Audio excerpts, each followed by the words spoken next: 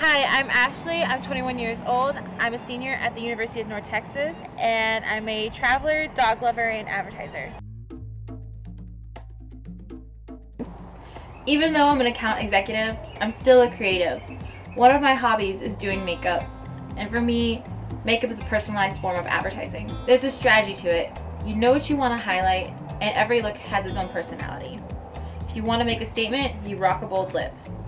When I want to show my fun side, I play with crazy colors, but most of the time, I go with just the natural look. It takes time, and it's a process. When you put makeup on, there's all these little details you have to pay attention to. But when it's all done, you can look at yourself in the mirror and say, dang, I look good. It's the same way in advertising. As an AE, I have to have just as much patience and attention when working on our project. I love trying new things, new foods, new music. I just got into karaoke and it's kind of fun.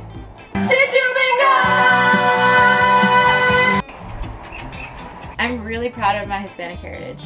I mean, the food, the family, the music, we just have this spice about us that I love. I may not be the best Spanish speaker.